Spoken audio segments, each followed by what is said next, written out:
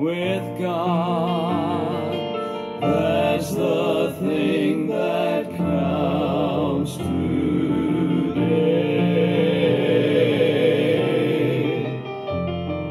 Is it black with sin? Is it pure within? Could you ask Christ in to stay?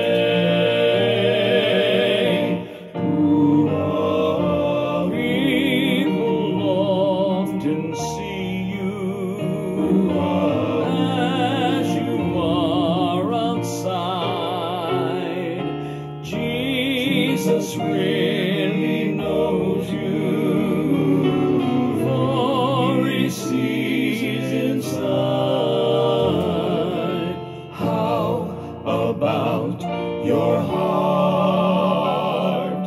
Is it right with God? That's the thing that counts today.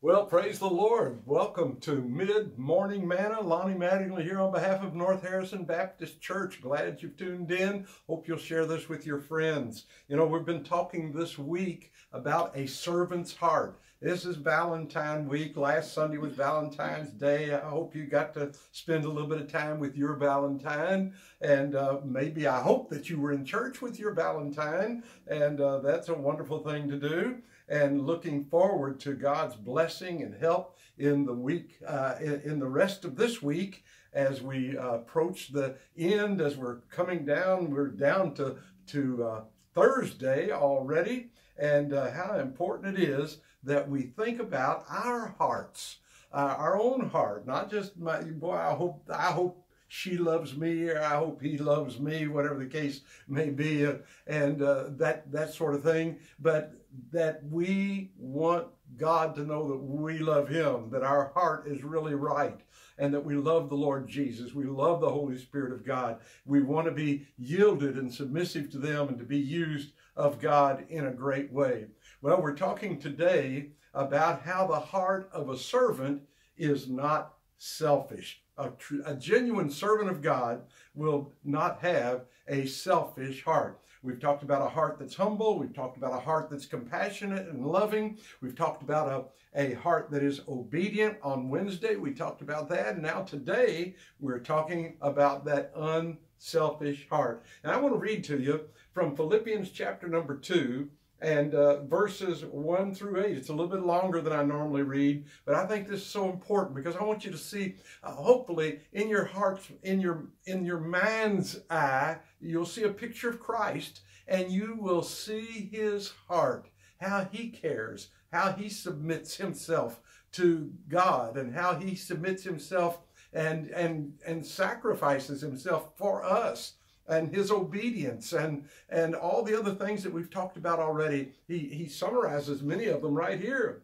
He says, if there be therefore any consolation in Christ, if any comfort of love, if any fellowship of the Spirit, if any bowels of mercies, fulfill ye my joy, that ye be like-minded, having the same love, being of one accord, of one mind, let nothing be done through strife or vainglory, but in lowliness of mind, let each esteem other better than themselves.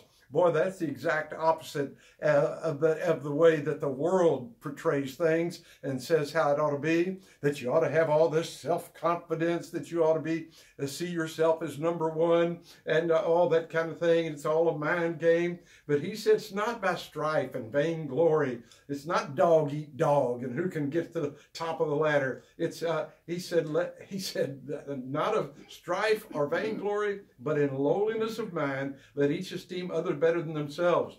Look not every man on his own things, but every man also on the things of others. We're not just looking out for ourselves. We're also looking out for other people. I don't want to go through life, again, I used this phrase earlier, like a bull in a china shop, to get what I want out of life and in the process be hurting others. I don't want that. I want to be a blessing to others as I go through life, and I hope that you do too. I know the Lord Jesus Christ did. Everything he did was for you and for me and for others that needed a Savior. And then he goes on to say this. In verse 5, he said, let this mind be in you, which was also in Christ Jesus, who being in the form of God, here he was, Jesus, the God-man, 100% God, 100% man, the virgin-born Son of God. He said, let this mind be in you, which was also in Christ Jesus. In other words, you need to think the way Christ thought. Even though he could have thought of himself as, hey, I'm God on earth. Everybody ought to be falling on their face before me and serving me and taking care of me. Instead, he spent his life doing the opposite, trying to take care of others, and ultimately gave himself for you and for me. But this, let me read it again. Let this mind be in you, which was also in Christ Jesus, who being in the form of God, thought it not robbery to be equal with God. It wasn't he was trying to be somebody. He was somebody. He was equal with God. It was God the Father, God the Son, God the Holy Spirit, the triune God, equal and yet separate. But he goes on to say, but made himself of no reputation, and took upon him the form of a servant, and was made in the likeness of men. He took upon himself the form of a servant.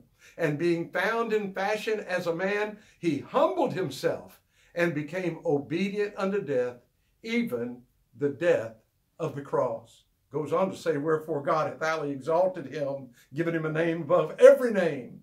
Oh my, what a Savior, that at the name of Jesus every knee should bow, of things in heaven and things in earth, things under the earth, that every tongue should confess that Jesus Christ is Lord, to the glory of God the Father. When we really understand him, when we really see him as he is, it does something in our heart toward him to change us. And we ought to have a heart that's more like the Savior's heart. A heart that is not selfish, not just living for self, not just getting what I can get out of life no matter what it costs other people, but wanting to share. If God blesses me in an unusual way, I want to be a blessing to others. And I want to tell you, I've known a number of people like that in my lifetime, and they have been an unbelievable blessing. People that have maybe acquired more than average, and they've been willing to share their acquisitions with others, to be a help, to involve themselves not only physically in the work, doing something, teaching and leading and going soul winning, but also in giving and financially being a blessing and helping other people who had difficult times and meeting the needs in other people's lives. And what a blessing to be able to do that on some occasion, not often, but to be able to do it at all is a wonderful thing. And then to know other people like that, God-fearing people, people who love God, people who see themselves not as big shots, but as servants. What a wonderful thing. And that's what God wants from us. God wants us not to live lives of selfishness. It's not about me. That word selfish has self right there in the front. It's not selfishness. It's Jesus first, others second, yourself last, and others in between. Jesus first, others, yourself last, and others in between. J-O-Y. All that joy that comes from doing it God's way. Well, I've taken more time than I meant to today, but I tell you, God's been good. Let's pray together, and we'll go hear the last part of that song again. And by the way, that's Brother Ed Russ and the quartet from over at Faith Baptist Church and Faith Music Missions in Evansville, Indiana. You ought to get a hold of those folks and go to their website at Faith Music Missions. Go there and get involved in the programs they have there. The unbelievable music, and a lot of it, and get it in your phone and in your life, and listen to it on a daily basis. It will lift your spirit. Heavenly Father, thank you for the opportunity we have to be servants of Christ. Lord, help us to live a life with others in mind, not just self. Lord, help us to put Jesus first. Help us to put ourselves last, and help us to put others in between. Lord, you left us here. This isn't heaven. Certainly we all try to find an easy life, but we're not in heaven yet. We have a job to do, and part of that job is reaching others for your glory. And we give you the praise. We love you. We pray in Jesus' name. Amen.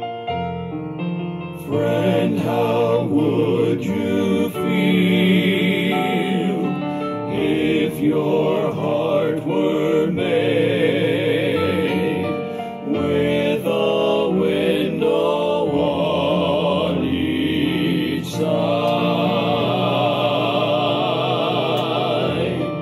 so that all could see, not just outward charm, but detect if inward harm.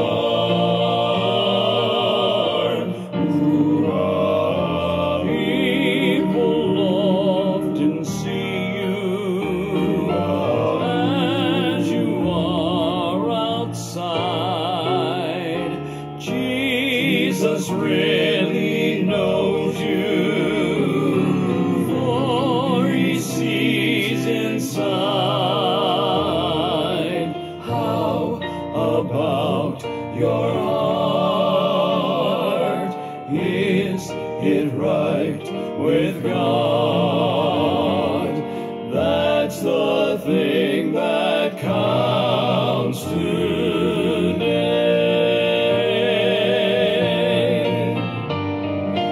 That's the thing